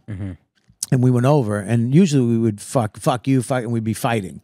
But all of a sudden, we started playing wiffle ball. Like the kids I hung out with, hey, you want to play? So we're playing this great game, and I was so happy. And so me and this other kid from Somerville, we're like, hey, man, we're going to go get some snacks. So me and this kid walked over to the store. We got chips and some soda, and we were talking. It was just kind of cool. Like I made a new friend, and as we're walking back with like a bag of goodies, I come back and one of the kids from Summer was radio. They had a radio with those big boom boxes. Yeah. And I just remember seeing as we would turn the corner, hit the radio. The kid's radio was flying, and it just hit the kid I was with in the head. And I just looked over. They were all fighting. My friend was smashing a guy with his wiffle ball bat. My other friend was punching a kid. And then I looked at him, and we just dropped the snacks and started fighting. That's hysterical. It was fucking. I was like, sorry, dude. Did you win? We were friends for like a minute. No, I didn't win. I didn't lose, but I didn't win. We were kind of just throwing punches. Oh, that's sad. I remember I was so excited about the chips. I remember the chips got smashed. Even back then, I was fat inside. Yeah, but I didn't want to. I was like, I wanted. So you thought improv, like this would be like your gay home. I think I got, I got an improv. I'll tell you. I went to community college and I was going for art. You got to do it sitting like this, probably. And I took I can't sit like that. Fucking gay. We're just two gay guys. You have a flowered shirt. Let's do it. You want to be gay? Yeah, dude, you got it. Look at that. I took an acting class and they did improv for an elective or some shit. Yeah. So then they had a talent show and we were like, let's do improv in the talent show. And that's when my friend Al, who was friends with Dane, I have a friend and he brought Dane down and we were auditioning people to be in our group.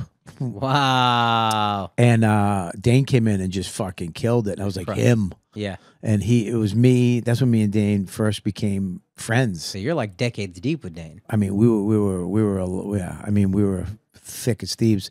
We literally probably saw each other every day for years. Wow. Trying to make it. Yeah. Trying to get the fuck out of Beantown. Right. Yeah. And then we did it. And then he kind of popped. Yeah. And the group ended. Yeah. Fucking dumped us. I remember the day he said we had a gig as the improv group. Yeah. And he got a gig himself, but it was the same money. And I was like, that's it. It's over. Yeah, it's over. And then, he skyrocketed to fame. Yeah. And I slowly have been fucking following him at a steady pace like this. Dude, as long as you're climbing. I think it is, man. As long as here's what it is. As long as you're happy, right? Yeah. I think being happy, truly happy with, if you look around, man, people think that, you got to become, there's a lot of, you look at like the people, like I make a great living doing stand-up comic, be it doing stand-up, doing pop, whatever I do, make a great living at it. I make doctor money, good doctor money. Yeah. I mean, really good doctor money doing this, but, there's guys that are multimillionaires. Yeah. But it's all relative. Yeah. Because when you have that, you also have those bills. Yeah. I have a fucking house.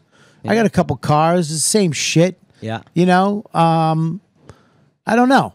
I don't know if not to say that I wouldn't fucking turn it down. That's why I get mad at people who get like mad at Matt Rife. It's like, what do you want him to say no? Yeah. You want him to say no? No, I'm not ready yet. Fuck it. Go do your thing. Yeah. Put your little fucking theater mic on. Want to talk about gay? I mean, I'd rather have dancers. No, I'm kidding. God bless the kid. No, God bless him. It's just a TED Talk mic. It's a TED Talk mic. That's it. You know what? Fuck it, dude. Do what you do. What, you make $50 million, whatever you're making. God bless. He was on Wild 'N Out. Sweet kid. Great, really great kid. Yeah. So God bless. Make your money. That's all that matters to me, really. Yeah. Is he funny? I don't give a fuck. Is he a nice kid? Yep. Yeah. Good kid. Is he funny? Apparently he is, man. He's got the market. I don't watch him and go, not funny. No, his crowd work is great. But people are like, he's fucking just, who gives a shit? Yeah. Who cares? Yeah. I'm sure you guys get that too. Oh, yeah. You guys, what the fuck? Fuck off. Yeah. Just my wife says a thing where she's like, have you ever gone onto someone else's page, even if you didn't like them, another creator, and just left a negative comment on that person's page? And I'm a hater. I'll hate on some shit. And I was like, no, I don't think so. Maybe, but I don't think so. And she's like, yeah, because there's like a level of mental illness that takes. Like there's something wrong with that person's brain that's like, let me tell them that I hate them and they suck and I want them to die. I don't know who told me this. I think it might have been Patrice. Talent isn't afraid of talent. Oh, fire. That's fire. Yeah. It's like, yeah, dude, I don't give a shit. Yeah, and as I've gotten more confident in my own talent, I've gotten less like, before, if another person was funny, I'd be like, fuck, dude. Right. And now I'm like, God bless. Yeah. Open for me. Let's go. Yeah, there's a different levels of everything. You know what I mean? David Tell to me, Colin Quinn. Yeah. Those guys to me are the funniest motherfuckers ever. Colin's great, dude. I gave him COVID. You gave him what? COVID. Oh. Early. When he got COVID, that was because of me. I'm patient zero. He came on your show. No. Chris DiStefano and Giannis Pappas came on my show. Giannis got COVID. I had no idea I had it. And then I tested positive, told them, and they were like, oh, all good, don't worry about it. But they had already had Quinn on their podcast. And then Quinn got it from that interaction. The one you were on? No. I gave it to Giannis and Chris. Chris and Giannis went home. like a day or two later, whatever, had Colin Quinn on their podcast, History Hyenas, and then he got COVID from that. So you almost killed. I almost killed Colin Quinn. Could you imagine that if you fucking took out Quinn? Oh, yeah, it would have been good for your career. Mine. I mean, it's another white guy out of the way. Dude, dude, let me tell you something. Colin Quinn is not in my way. You know what I mean? That guy makes, the guy who made the fucking Constitution funny. Yeah. I don't get that shit. That's true. I don't understand that shit. Yeah, he's a smart guy. Have you ever been in a thing like where you find it hard to, now you got your hour out. Do you have another hour ready to go? No. It's tough. It's tough. Yeah. Now, luckily, there's one bit that I loved from back before I put it online in like 2019 maybe, and it did decently, but not great. And I'm like, oh, I could do that more. I could do that better now. Yeah. So that I'm bringing back, and that hits, and I'm doing it as more as myself, whereas before I was kind of like performing with it. Yeah. I'm just kind of doing it very similarly. Hopefully, I can grow it out. But like right now, it's just the same bit, but done as me, as opposed to some comic trying to be a comic. So that fills about 4 or 5 minutes. And then I have a few other minutes that I'm building. I'm probably at like, I can do 25. I don't know how great it is, but that probably takes 25. And then the other 20 I can do with crowd work. But then the idea is just keep adding to it and then refining that 25 to sharp minutes. And then it's but it's tough. I'm you feel finding very it naked. I'm finding it tough right now. I know I'm going to break through it, but people don't understand. For me, it's tough, dude. I don't write jokes. Yeah. I have to kind of go through it. I have to have an experience and then bring it on stage. I can't sit there and, you hear about this? Yeah. Bing, bing, boom, bang. Yeah. I can't. I mean, I envy people who can do that. God bless you. But I can't do it. I have to really have passion. Dude, Nathan McIntosh? Yeah. That guy can turn over material so fast it blows my mind. Yeah, Joe List, same thing. Joe, same thing. Yeah. Sam Morrell, Mark Norman. They just... I respect that type of thing. I just don't have it. What I really love about Nate is he does it. He's so in touch with his feelings on everything. It's not even like, hey, do you hear this story? He just knows his funny so well. I was sitting with him at a diner years ago. I'll never forget. He just starts ranting for 10 minutes about how much he loves diners. Yeah. And I'm like, this could all go on stage right now. Yeah. Like, you just get it. So I envy that. I'm not that. I can just come out as humor. It's all coming out as stand-up. It's a weird thing, too. I think when you become human, when I go home, I'm just dad and fucking her husband, and we're hanging out, being silly and stuff. It's a hard, I like my therapist. I'm like, dude, you made me human. Yeah. There was a point where I wasn't. I was like stand-up. Yeah. Stand-up. Being a stand-up, when you're in love with stand-up, and that's your life, the clubs. And then all of a sudden you make a connection to a family. Yeah. And you're like, oh, fuck, man. Mm-hmm. Like, I'm, like we talked about before, it's like trying to figure out how to become, it's like, it's hard to not be human. Yeah. Again, to just go be that motherfucker. Yeah. To turn that motherfucker, to go from, all right, dude, I'll see you later. Bye. See you. I love you, dude. See you tomorrow. And then be like, let's fucking go do this. Yeah. Yeah, as a dad, that might be tougher. As a husband, I'm like, sick of this bitch anyway. Oh, yeah. I mean, let's go. I mean, I'm sick of my wife. Yeah. I love her. I'm so in love with her. I love my wife. But it's a lot. Oh, I'm a paycheck to her. I come home, where's the check? It's right there. Fucking go ahead, buy some meatballs. Yeah. I don't even get anything out of it either. Oh my God. She's in bed. Yeah. Yeah. It's I'm trying to turn up. I was talking about this on the bonfire. My therapist was like, yo, man, you have to go make love. I was like, what? I'm like, bro, she's premenopause. Like, she gets hot flashes and becomes a real fucking demon. Like, I see it shot up her neck. And I don't know what he's like, go home and, kiss her and tell her you love her and bring her to the bedroom and kiss her neck. And I go, listen to me, man. I brought out our books. I have we share a Apple book account. Yeah. I go, my books are like self-help, anger issues, manifestation books. It's all about me trying to get better. Her books are Rock Me, Backstage Pass, a vampire fucking her. Yeah. It's like she's a pig. My wife's a dirty whore. I'm gonna have to go home and I'm gonna have to go home and fucking slap her in the face and tell her she can't get in the bedroom unless she sucks my dick. That's fun though. Yeah. That's fun. Yeah, it's fun. I And guess. it's you know, you get some of your frustration out there. Well, he goes, well, go home and choke her. I'm like, well, fucking all right, that's good advice. I went home. This is so fucked up. This is my life. I went home. I took a shower because I'm always paranoid that she's like some smell. Yeah, you know, yeah. like she's gonna be like, eh. And I took a shower and I go, hey, Dawn. She's in the kitchen. I go, hey, Dawn. What? Come here. What? I need you to help me with something. What do you need help with? I go, I need help. The towels are in. No.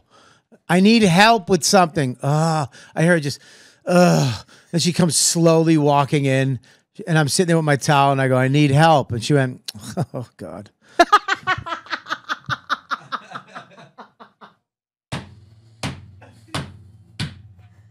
and then she blew me like she was making me breakfast. Like, oh, God. You want over easy? Or not? My God, dude. It's like, all right, she's in a dirty T-shirt.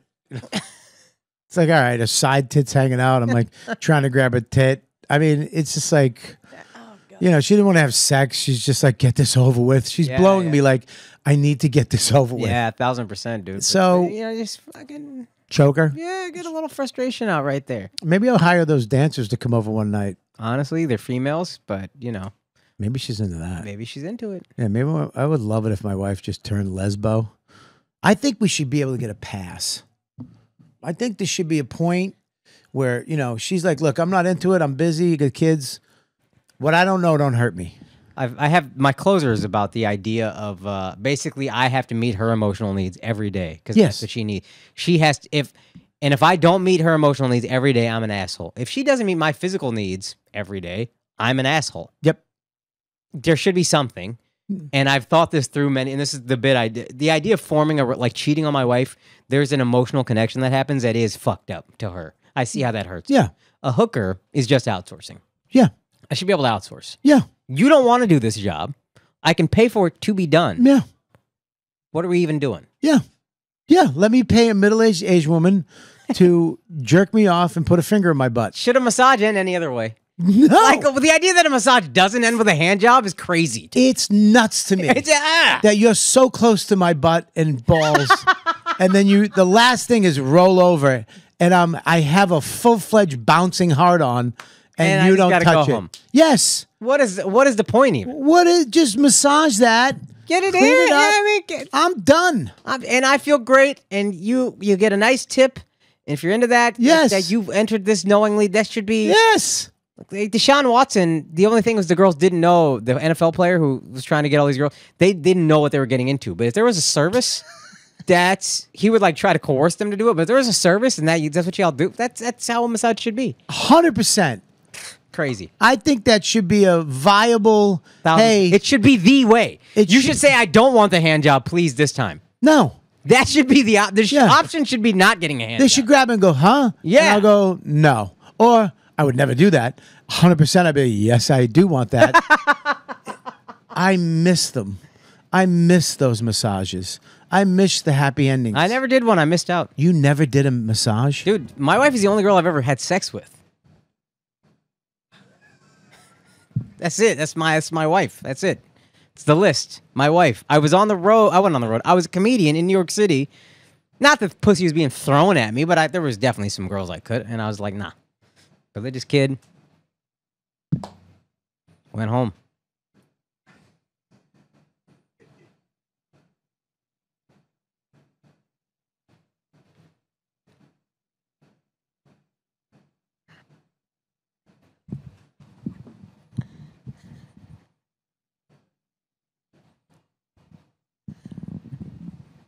What the fuck did you just say?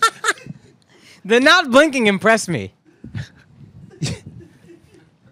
You've only had sex with my wife. With your wife? Me and Mark also on the pod. He had sex with your wife? Only had sex with his wife. I thought that was a Hindu thing. No. You must fuck my wife. No, never. Two of us, though, have only had sex with our wives. That's fucking crazy. Yeah. How old are you? 39. When did you meet your wife? 31. What were you doing? Not fucking girls. We. Yeah. Hey, it was a good decision. It was a decision I made that in hindsight I might not make again. Well, wait a minute. Yeah. When did you first have sex? 31, dude. You had sex at 31. 31. You've never entered a vagina until you were 31. 31. Did you see a boob? Yeah. Did you get a hand job? Yeah. Did you get a blowjob? No. What? Yeah. The only blowjob you ever got was from one woman? Yeah. How do you know if it's good? It's pretty good. But how do you know? You never had a rock and roll slut from Jersey. Yeah. You never had a middle-aged woman who liked delivery.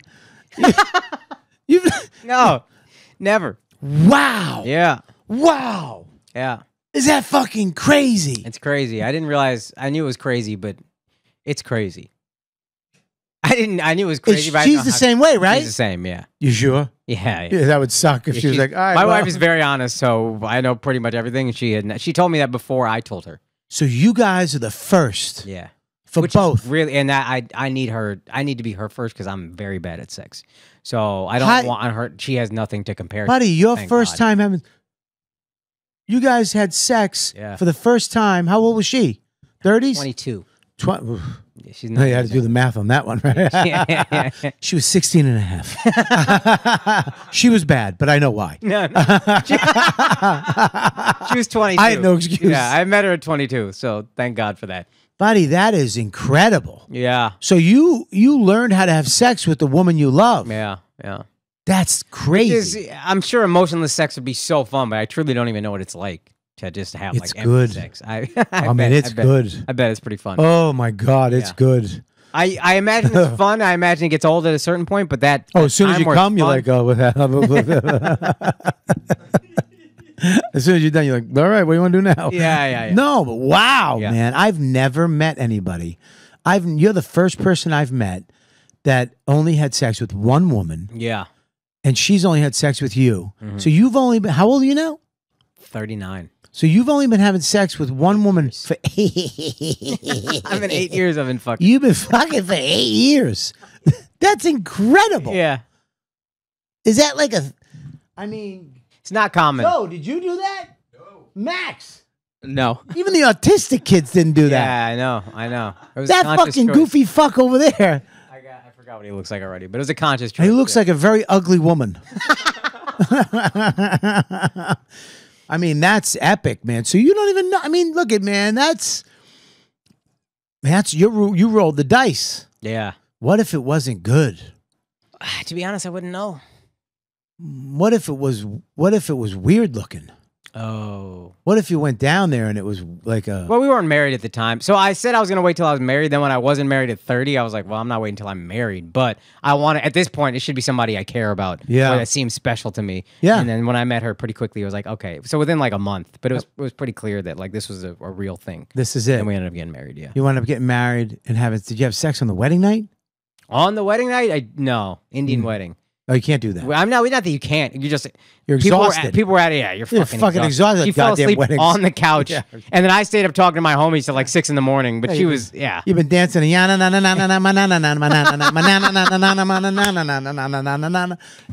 to have sex? I don't. She was. I was just dancing. Dude, she was asleep on the couch, and then at some point just went to The because we bedroom. had like an after party, which already the wedding ended at like 1 a.m. And then a bunch of friends came to our apartment. And Yeah. she just fell asleep on the couch, then went to the bed, and then my homie stayed, and we just talked till like 6 a.m. And then I'm not waking her up at sunrise to have sex. Dude, I look at man. That's wild to me. Yeah, I don't that think was it. wild. I think it's. I don't know what to think of that. I don't either. I've never met anybody who's did that. Yeah. I've never met anybody. Is that, It was less uncommon in Texas, but nobody waited till 31. Everybody got married there earlier. yeah. So I grew up with that not be. It was definitely outside the norm, but it wasn't like insane. Then I moved to Cali and here, and it's fucking mind blowing. It's 31 is mind blowing regardless, but Yeah. it just in general, the idea was like none of us were trying to. People were having sex 13, 14, 15 Yeah. because they could. It didn't matter. Dude, I mean, like that's so weird. Like, I think I had sex for the first time I was 12. I mean, yeah.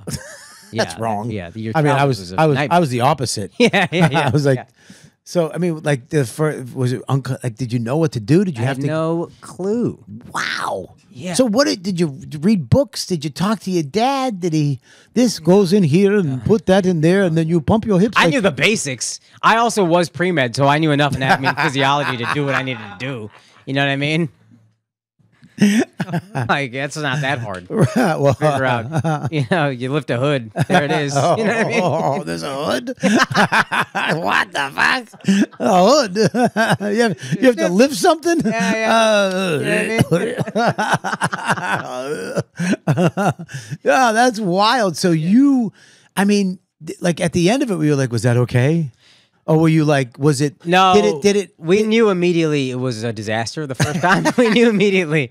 You knew immediately. Like, all right, I didn't do that. Yeah, right. I was good at everything, but then the actual sex, there was like fit issues. It was a whole thing. It was what? It was like fit issues. There was, you know what I mean? It was a whole You thing. you didn't fit? Yeah. Oh yeah, because it's her first time. Yeah, so it was, So it's like, ow, stop. yeah, that's stop. not a testament to me as much as it is her. Believe me. I don't think I've ever had sex with a virgin vagina. Damn it. You missed out, dude. I missed out, and it's too late to go back. Now I get arrested. I mean, I can never. Oh, well, you can't go back for that. I mean, it's too bad unless that island opened up again.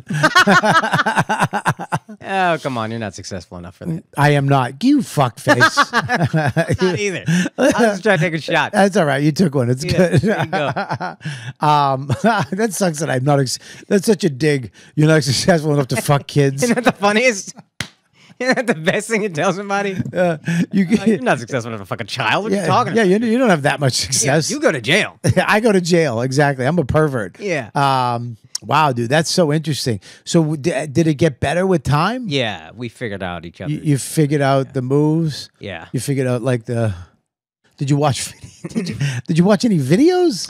No, I just kind of learned what was liked and what was not, and you know, you get a pretty good response. You don't watch porn then either? Do you watch porn? No. No, I definitely. I'm not gonna say it hasn't happened, but I try not to. I try to, you know. That's interesting. Yeah. I believe in that. I mean, porn, is a. It's one of those things where it's like, fuck, man. It's like working at an Italian restaurant. It's like, I don't care how good the food is. After a while, you're like, fucking blech. Yeah, blech. You want the chicken buonafortuna? I'm good. You got a peanut butter sandwich anywhere? You know what I mean? It's like, porn is the same shit where it's like, all right, whatever. I've seen it. Yeah. What do we You get to a certain point, you're like, you got to go way down into the depths of it. All of a sudden, it's like, yeah, your wife's regular vagina doesn't. If your clit doesn't look like a penis, if I can't suck it. Anyways, well, that's wild, man. Good for you, man. That's good. That's a healthy relationship. Thank you, man. Yeah, Therapy, all that. We both grew up in like kind of shitty family situations, so we had a lot of work to. So therapy's been big for us. And I'll say this: I was wondering, therapy, I think has made me a much better comic. I don't know about you. Oh, I was worried that therapy. I mean, my first therapy session with the guy I go to, I was like, "Listen, dude, you're not making me into a fucking pussy." And he was like, "You already are. Men don't go to therapy." He goes, "That's why you're a pussy." That's awesome. And I was like, "I love you." Yeah. But therapy opened me up. That's where I learned the one thing I think, if I could describe my comedy, I'm vulnerable on. Yeah, stage. that's what therapy helped me a lot with. I will let out. I will tell a crowd of people. Which was a style of comedy I like. Is that like Louis does that, where it's just complete vulnerability, where you're going to say stuff you probably shouldn't say. Yeah. To a crowd of people, where they're probably, if you said it, at work, you'd be fired. Yeah. But somehow you make it relatable where they get to go. I love when, when you find out that somebody famous takes a shit. Yeah. You're like, oh, you shit too. You know what I mean? Yeah. I love that when people come up after and they're like, dude, I did that. She does that, or she. That makes me feel good that those people related to what I said. Maybe these young these hot chicks are like, ew. You'll get there someday. Someday you'll come back and be like, oh my God, that happened to me too. Yeah. So yeah, therapy is great. I think therapy is great for me too, because it's, it's a place you can go and take the load off. Yeah. You can't tell your friends everything. No. You can't tell your wife everything. Definitely not. But you can tell your therapist that fucked up shit and it's gone. Yeah. And you can start fresh. You Yeah. can, it's like getting caught cheating. Yeah. It sucks, But now you don't have to lie. Yeah. Now you can. All right, I fucked up. I'm a piece of shit. Yeah. You know. I got caught cheating in my life a long time ago. Where it's like, yeah, all right. Well, now it's gone. It's over. The cloud, the sky opens up, and the sun shines through, and you can be like, all right, good. I didn't want to carry that around with you. Yeah. You know. Yeah, that's the main thing about being faithful, I think, is not having to walk around with. Not to say, I feel like guys who say I will never, or like my relationship, you're a cheater for sure. Yeah. So I never say I will never, but I think about like if I went down that path, having to live that lie, the guilt would consume me. Yeah. Oh, God. I just want my wife to say you can cheat. That's the dream. Yeah. Yeah, that's the goal. Hey, man, I'm a little busy this week. I just don't want to know about it. Don't embarrass me. What I don't know, don't hurt me. Don't embarrass me, that's it. Yeah, don't embarrass me, and don't kiss her.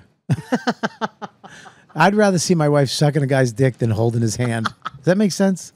Yes, it does. All right, man. Well, listen, dude, your special's out right now. Gaslit. Gaslit. It's on YouTube, and where else? YouTube, and then maybe, what's it called? Punch.tv? Punchup.live. Punchup.live. But YouTube right now. You got tour dates. Pottstown, PA, March 20th. April 11th through 13th, Tempe. We could use some sales Great there, club. to be honest with you. And then April 18th through 20th, Denver. On the 20th, I'm going to do shows high. Obviously, 420 in Denver. You got it. Right. And then you can do mushrooms or weed? Weed, maybe we'll close it. But I'm doing a big thing on the 22nd, so maybe we'll do shrooms after the 22nd. Make sure you go check him out, everybody. Fucking hilarious guy. One of the good guys in the business. I mean, thank you, buddy. Likewise. Sex with one woman. Yeah. You can't get better than that. No, thank you. You're a good human being. I'm not perfect at all, but I try to just be. I mean, even saying that makes you fucking good. I mean, right? Hey, thanks, buddy. You're kicking it on the podcast. I love that you guys have people on. You're always promoting other people. You're always bringing people up. Of course. And you got your new special. I mean, if you can get past the first minute and a half of that fucking silly shit, it's fantastic. Hilarious guy. Robert Kelly Live for all my dates. Of course, I'm going to be in Boston. Mothership sold out, I think. Let's go. Maybe there's standby. San Antonio, Lafayette, Club 337. Boston, you better fucking show up, man. Get your tickets now at my thing. Make sure you, robertkellylive.com, go to punchup.live, watch my special. Go to comicwearables.com. You can get one of these cool hats. Are up there right now. Use code word Ladybugs to make sure you get the code. What do you guys got over there? Max Marcus Comedy, all social media, and I'll be with you in San Antonio. For all things Cheese Show, you just go to YouTube, type in Cheese Show, and then Danny had to get out of here, but you can follow him at Danny Braff. Danny Braff, and of course Mush. What's Mush website? He's going to be with me with San Antonio. He's featuring me, Mike Suarez. So make sure you check us out there. Me and Max are going to be out there together, kicking it, filming it, and having a good time. And of course, we're going to go to patreon.com/Robert Kelly. And we're going to do questions with my man right now. Yes. And so if you want to watch the questions, the second half of this, go to patreon.com, sign up, support the show. Really appreciate it. It's fucking like $5. Don't even worry about it. And that's it. You guys are the best fans in the world. Thanks for watching again. Make sure you subscribe. We'll see you next week on You Know What, Dude? You've been listening to the YKWD podcast. Thanks for listening. Now go back to your shitty jobs.